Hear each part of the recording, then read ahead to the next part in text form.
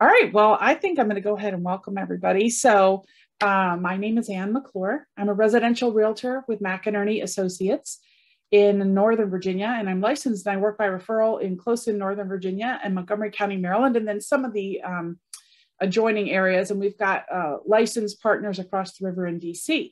And if you're seeing this, you have joined us, and we're so happy to have you for Ask the Expert. We do this every couple of weeks, and it was born out of the pandemic because we used to do a live event called Ask the Expert, where we would invite several experts into a room, and we'd have, refreshments and cocktails, and our friends and clients and guests could wander around and visit with our experts, like one we have here today, Liz Sterenberg, who we're going to hear more from in a minute. And Liz would have had a tag on that said that she does closets and cabinets and organizing and garage organizing and all kinds of things. And it was a great opportunity to expose some local businesses and for people to get their questions answered by some experts. Well, during the pandemic, we decided to take it online. And it's actually been really great because we're able to share someone's expertise, bring really good info to people watching and our clients and consumers and so on, and expose a really good local business. So this can be found on Facebook, obviously, on Zoom. We're on Zoom, on YouTube later, and on my website. We're also going to make it available to our guest, Liz, so she'll have it as well. So I would like to introduce our guest formally. So Liz, thank you for joining us today. Thanks so much for having me. I'm excited to be here and get to talk about what we do, and more specifically our garage spaces. Well, we're excited too, and I have a very ugly garage, and one day I hope to take you up on your talents. So here's the deal. This visitor of ours here, I'm not sure how it shows up, is Liz Sterenberg. And Liz is a designer and account manager with Tailored Living featuring PremierGarage. And Liz is originally a native of Iowa who moved here a little while ago, but she's been with Tailored Living for several years and was lucky enough to find a franchise here that needed her talents. And so Liz is just naturally a great organizer, and she's really, really good at helping people design spaces and improve existing spaces for organization. So Liz, we know that the franchise you're with has been in business for 15 years this July, right? Yes, yep. July will be our 15th anniversary. So we're extremely excited to celebrate that here soon. Well, congratulations on that. And we're going to discuss today how to organize your garage and make room for your stuff and your car. Because sometimes people do one or the other, right? Right. Yeah. So good. Well, we're really happy to have you. I like to give a quick market update because I am in the business of real estate, and that's how I've been fortunate to meet experts like you. So if, we'll just depart for just a couple minutes here, maybe not even that long, to talk about the market. The market seems to be on everybody's minds lately, and largely because of what we're hearing in the news. There has been a very significant increase in interest rates. Mortgage interest rates have gone up about 1% in the last week. And that's following some steady increases. So it's had a pretty chilling effect on the market. And even though rates have moderated a little since, some damage was definitely done. So if you look at our some of the areas, we described the DC metro region as one big region with sort of 6 sub-regions in it. And looking at some of those, for instance, Montgomery County contract activity was down 27.5%. As a result, Northern Virginia, which is defined as Arlington, Fairfax, City of Fairfax, Alexandria, and Falls Church, was down 27% also. Loudoun County, 26.3, Prince William, 19, Washington, D.C., 15, and Prince George's almost 11. So everybody's contract activity is down. You're hearing it in the news. It's pretty much to be expected. Now, putting this in perspective, we still have very low inventory.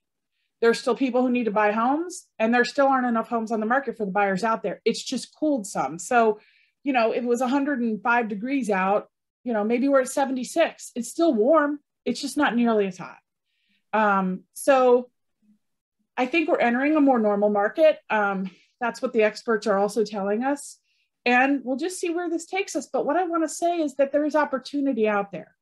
Sellers, homes are still selling. Buyers, there may be opportunity not getting a bidding war. So there's some good news that comes along with this. So that's the market update. If you have questions about your own market or a market you're interested in, certainly let us know. We have friends all over the country, and we have experts in the regions around the DC metro area, and we're happy to help. So without delaying further, Liz, why don't we launch right into our questions today? Awesome. Sounds good. All right. So when I sell a house that has a garage, I always look at the size of the garage. We have one under contract right now in a neighborhood of 2-car garage homes, but nobody parks 2 cars because it's not big enough. My particular listing is an oversized 1-car, which actually works out really well because they can get a car in and they have extra space, and they don't feel like, they were sort of sold a bill of goods of 2 that they can't fit, right? And as a result, I look at it like, all right, you're not really fitting 2 cars in here, and it's all this space. And it's often underutilized. Some people buy garage homes with no intention of ever putting the car in there. So, it's like anything. We all have our wants and needs and how we use space. Mm-hmm. But what are some of the basic things that you would ask someone to consider when they're looking at a garage organizing system? Right. I think you hit on some really important points there. Are we parking 1 car in this space? Is our goal to park 2 cars in this space? Are we planning for the future? Are we going to increase the size of our car?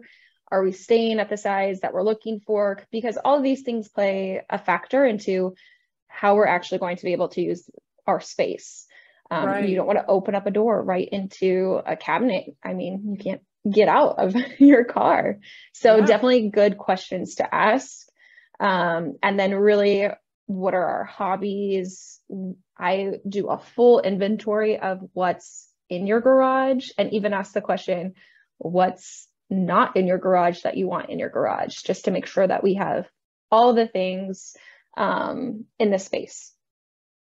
Well, I mean, this graphic's really good because it speaks to the cars, but also, singles buy homes, couples buy homes, families buy homes, whatever. But a lot of times there are many people in a household with a garage with all different needs, like strollers, bicycles, sports equipment.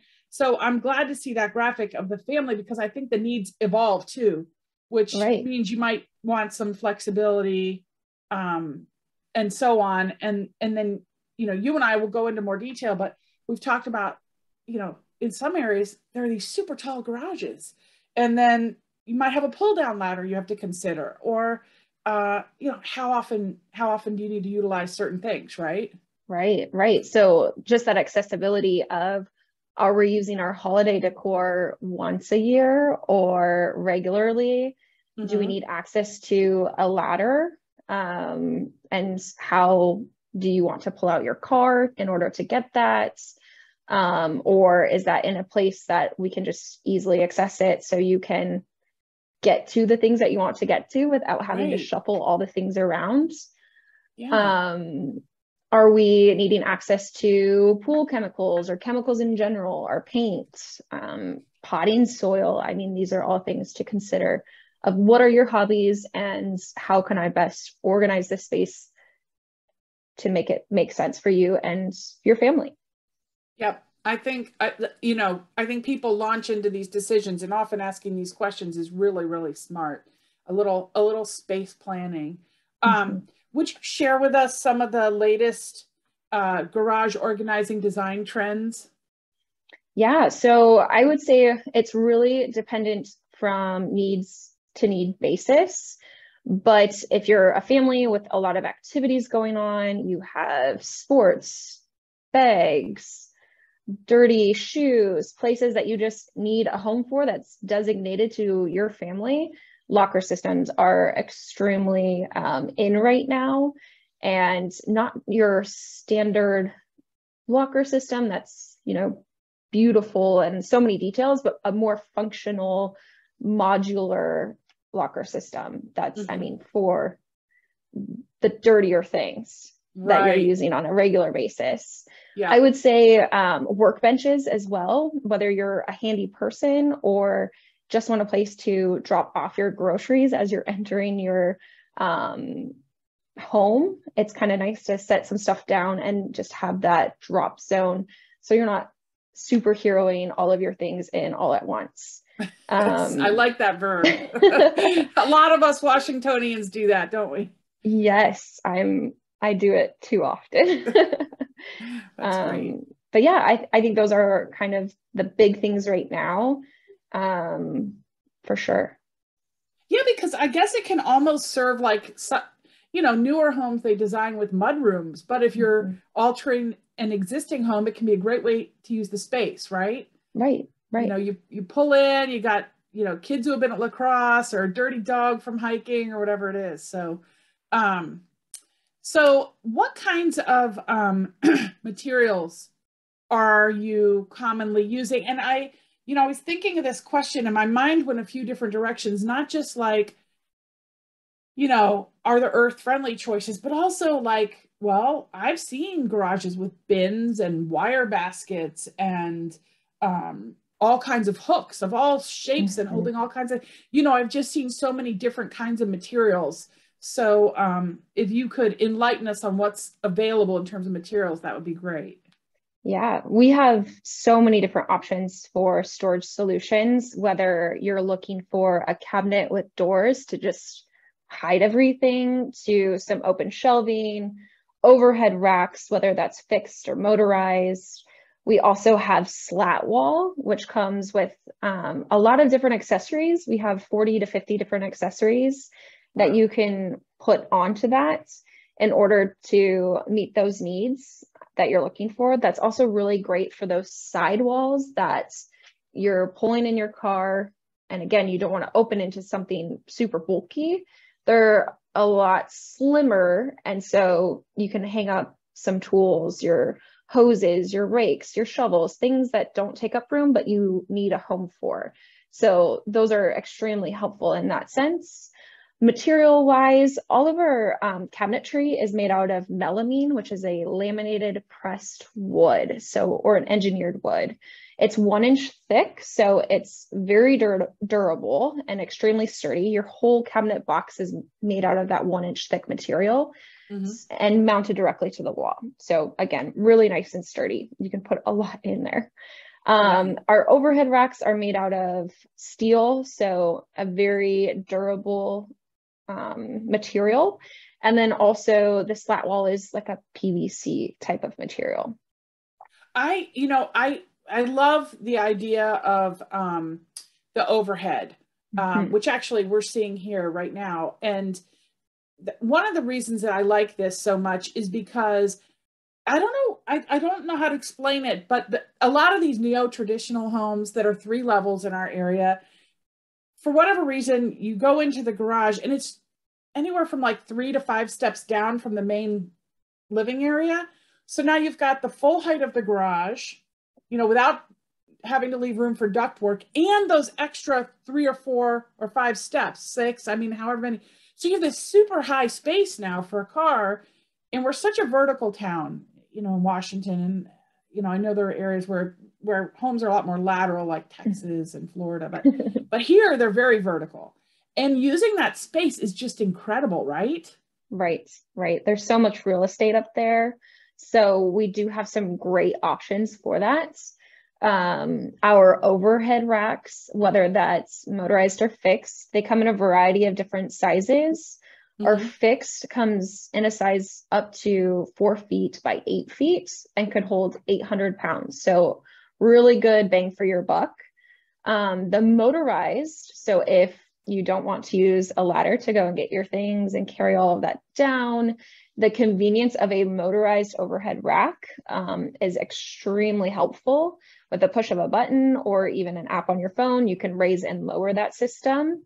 Awesome. It's 3 feet by 6 feet and can hold 600 pounds. So still a lot of weight, but just a little bit smaller. And then so is that the photo in the upper left that we see? Yes. Yep. That upper left with the mesh netting Okay. Is And the that 800-pound is the one below it.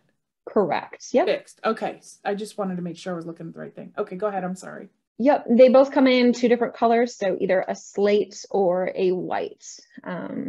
So both options there, depending on what kind of color schemes you're looking for. The other motorized units that you're seeing, so great for different universal lifts. So you see an overhead rack or a kayak, a platform there for just some bigger things that you want to get up off the ground. We also have bike racks, so you can store 3 bikes in the air if you are a bicyclist. Very cool. But great options to be able to maximize your space, because we see a lot of very tall garages for sure.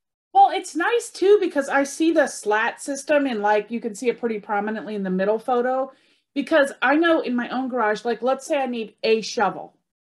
It might be behind 3 rakes and, you know, an axe and some signs, and like getting it out is just so annoying. And then you can scratch something else and things fall over. So I love the idea of utilizing the space along the walls and utilizing the space above you.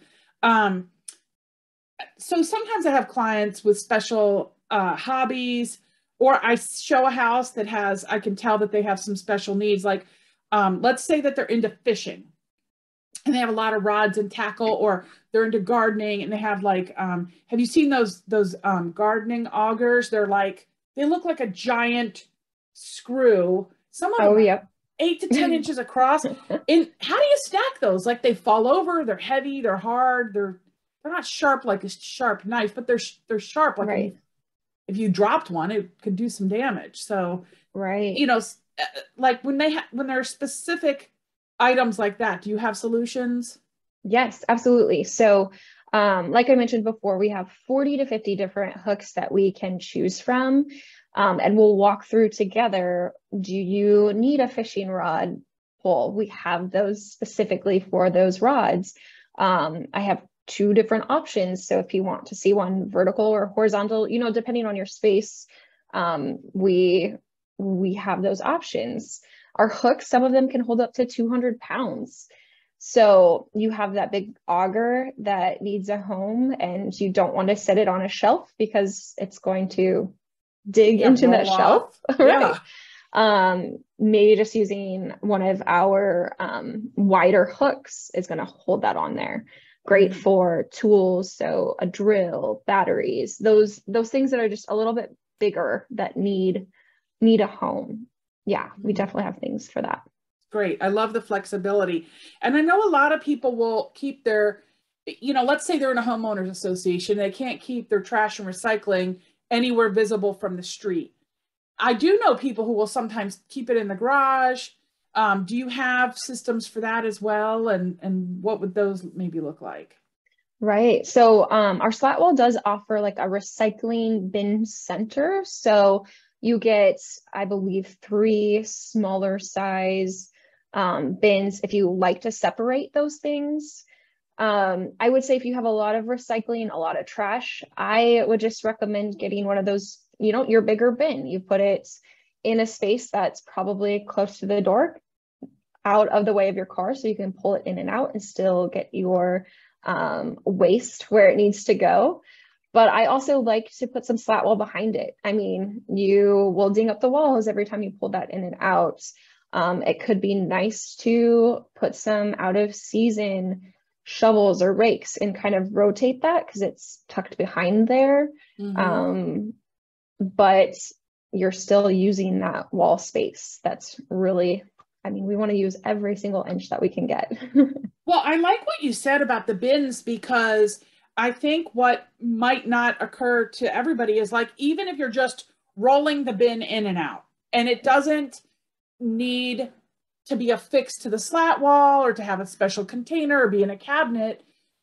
What's nice is because you're a space planner of garages, there can be you can know that the bin is going to go in this area and that the organizational stuff starts here, for instance, like, Right. even though it's not part of the system, it's still planned in the space, which I think is key to sort of thinking how you're using things. Because you're right, you want to be able to get to it easily, and you want to be able to get it in and out because you're using it every week. Yeah, and sometimes you don't think about that, whether you just bought your home or you're in a remodel and you don't have those bins yet, or you don't know the sizes of them. We can plan for that, and I can put that in your rendering and show you exactly where we're going to put them to, again, plan ahead and plan around all of those things. Okay, so I love that you have a rendering. So the rendering shows the customization that can be available and like different ways you could use, like the slat wall. I think you call it sometimes your base, right? Yes. Yeah. So a couple things. So our rendering is, we send you a 3D rendering, which you get to take a look at your actual space physically. We can even meet together and I can show you around. Nice. And even put different props, people, your size car in that rendering to be able to show you exactly what you have and how we can best work your space. Our slat wall is great because it is your base. So it's modular in the sense that, let's say you have all of these things now that need a home, but our lives are transitioning. We have different hobbies. Maybe we're no longer interested in this. You need some more hooks in order to account for the new things that you purchased. Now you have access to removing those hooks, moving them around, adding some baskets, some shelves. It's modular in the sense that all you need is that slat wall, and then it can evolve as you evolve. Well, I was thinking about somebody earlier who does like not organizational design like you, but actually working with somebody one-on-one and going through whatever it is, piles of paper, closets, and so on. And in their household, they have, I think, 4 kids, but they just got a puppy. So I could see how that could change what you want on the slat wall. You know, you've got your kid zone, you've got your animal zone, you know, Right. You have leashes and bags and so on. So I love that you have the base that you can accessorize and change things in and out. I think that's great. And then people don't have to meet with you every time if they want to do that. Can they just order the accessories? Yes. Yep. So you can order the accessories through us with a dealer code. Or you can just give me a call and say, Liz, I need X, Y, and Z, and I will have them shipped or drop them off depending on where it's you're always, at. I feel like I love it when my clients call me for recommendations, because there are a lot of realtors who just publish a directory, and that there's certainly great efficiency in that. But I actually love the conversation. I love hearing how they're changing something, what's going on in their lives, making a recommendation. And often I can get some good information from them that can help them further, which if I give them a directory, it's at their fingertips, whether it's electronic or print, but I don't have the same interaction. So I do love it when they call, I don't know. Yes. You kind of get a little update on what's going on and how things are going. And we got a new puppy, we had twins, we need a bigger stroller in the garage, whatever it is. Right. So we talked a lot about using your vertical space, and everybody's on a budget, right? And I think people are worried with inflation about how far is their dollar going to go. And you have an option called a grid system. Is that right? Am I saying? Could you talk a little bit about using that, whether it's for high space or something else versus like the lock? I mean, I guess there are modulars and then they're like full on cabinets, right? Right. So our grid shelf are mounted, they're fixed. They come in 2 different sizes. So you can get one that's 2 feet deep and 4 feet wide, or the other that's 2 feet deep and 6 feet wide. And we can also put them together to give you a really big runway for all of your totes, all the things that you need a home for. They're great because they hold up to 250 pounds. So still an awesome amount of weight. I like to kind of put them even above your garage door, because that's almost typically about 2 feet tall and some prime real estate up there. Yes. And it's also tucked back. So when your garage door is open, you don't see it, but when it's closed, you have that accessibility to go and get it. I love that idea. They come in 2 different colors, white or black. And a good use of material. And if you're okay with having things open, just an open shelving, it's a great option. Yeah. And it keeps things a little bit more affordable, I would imagine. So, yes. I mean, yep. Let me say, I love seeing a beautiful epoxy floor and like red lacquer cabinets, but of course I would like the most expensive option. It's like, yes, it's beautiful. So now let me get realistic and go look at my budget and what I can really afford. You know, Liz, when people are getting ready to do this, sometimes the garages are pretty rough and there's a lot of stuff in them.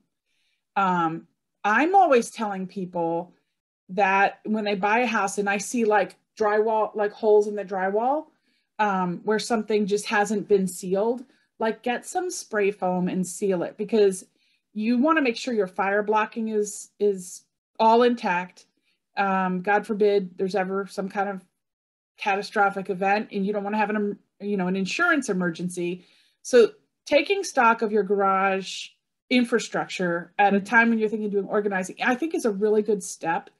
But that's me from the real estate perspective. So what would you suggest people, or how would you suggest people plan for having you all come in and do this? Like, what do they need to think about and need to do? Yeah. So, I mean, definitely a good advice there. Kind of prep work for us. So we focus on the storage solutions. So we will install your cabinetry, do the epoxy flooring, but we do need someone to remove what you previously have, paint any of your walls. So if you're doing a complete garage makeover, painting those walls are going to make a world of a difference. I mean, you're cleaning it up. So someone to paint, someone to complete that drywall if it's not completed, an electrician if you want to move any outlets, if you're thinking about doing an electric car in the future, maybe adding an outlet, because again, we're planning for the future. So if that's something that you want, we might as well install that instead of installing our stuff and then installing around it after the fact. So that's a really good point. Yeah, we also offer MyBox. We have a partnership with MyBox. So what that means is they're going to drop off a pod at your home. You get that a week in advance from when we actually start our process. They leave it at your driveway. You load it up and then it sits there while we do our work. And then you have a week after we're completed to load those things back into your space. Extremely nice because your garage is full of things, and where are you going to put it while we do our work? So again, it just sits right there and it's extremely convenient. And you also get the chance to edit your things as you're touching all of them in real time. You touch them 2 to 3 different times and you can say goodbye to some of the things that you don't want back into your beautiful space. What a nice way to say that, Liz. Edit your things. I got a little thing editing I need to do. That's awesome. No, we all keep too much stuff. I mean, I know we moved recently and I thought I did a good job of paring down, and my God, I cannot believe how much there still is. So, right. It's hard. Yeah. We talked earlier, but I like that you have a MyBox solution. And are they a franchise? Do you know, like if people are watching in other parts of the country, I'm sure they can find like pack rats or storage cubes or whatever, but. Yeah, MyBox pods. I don't know if MyBox is a franchise on the top of my head. I mean, but there's definitely options. U-Haul. So those kinds of crate storage solutions that can leave it in your driveway or whatever. And remember, guys, if any of you watching are in a homeowners association, you'll want to get approval for that. So right. Yes. Yep. And where to put that? Where exactly. We place that for sure. We talked. I know we're starting to run short on time, but we talked earlier about design trends. And there is a flooring trend that you wanted to mention. And I think it's really good that you're bringing this up because like you said, planning for the future. And you mentioned, you know, if you're going to be maybe one day in the future getting an electric car, have your electrician in now. well, if you're moving all this stuff out, now's a great time to make the floor look better. So could you talk about this flooring design trend? Yes, you're absolutely right. So, I mean, you don't want to move all those things out 2-3 times. You want to do it once and done. So we do offer epoxy flooring. So that process is we diamond grind your floor. That opens up the pores in the cement.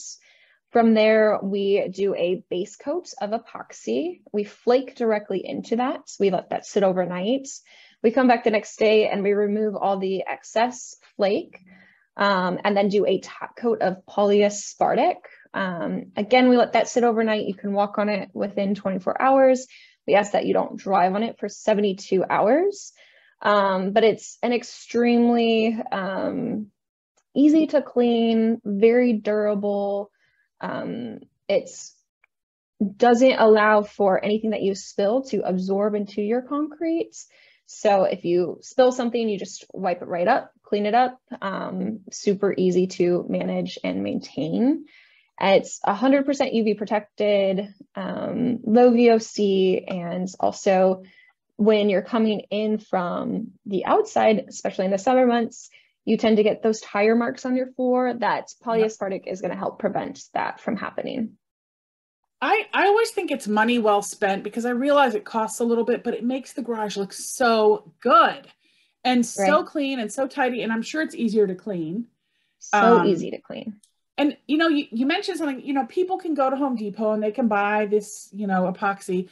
However, I'm imagining, and you can correct me if I'm wrong, that yours, because of the, what did you call it? Diamond? Yes. Yeah. So we diamond grind our floors. Diamond grinding. So that's the prep is the most important part.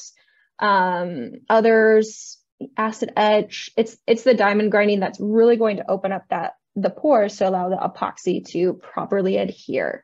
Our system is also 40 mils in thickness versus others are less than that, 15 to even 10 mils. So definitely a good durable system. We offer a 10-year warranty. So if something were to happen, peeling, chipping, you let us know and we'll take care of it. That's nice. Yeah. So I imagine it's more durable and, you know, holds up better over time. And, you know, these, doing the flooring, doing the shelving and the you know, we see some before and after pictures and it sure looks really good. And doing the, you know, organizational items, you know, sometimes people will say to me, well, Ann, what's my return on investment? And, you know, typically, even if you do a kitchen, according to the National Association of Realtors, it's only about 75 cents to 80 cents on the dollar, you know, depending on the year. You don't get every penny back, but here's what happens. When you, first of all, you should do it because you enjoy it. You'll love the organization. You'll love how clean it looks. You'll love how it's easy to take care of. Pride in your home, right? But also when you go to sell, let's say there are 3 or 4 homes on the market in your neighborhood and, you know, 1 or 2 others are your model, but you have a lot of these upgrades and you have storage solutions and organizational, you know, flexibility. I mean, you can show how people can use the space and it's got these beautiful floors and overhead storage and everything. You know, it's likely that your home will be the one that people are interested in. You know, it's not just in the dollars, it's in the appeal and how you use a space and if people can envision living there. So, you know, I'm all for this. I think whatever makes your life easier, more organized, you can be more efficient with your time. I think it's worth it. We all are short on time.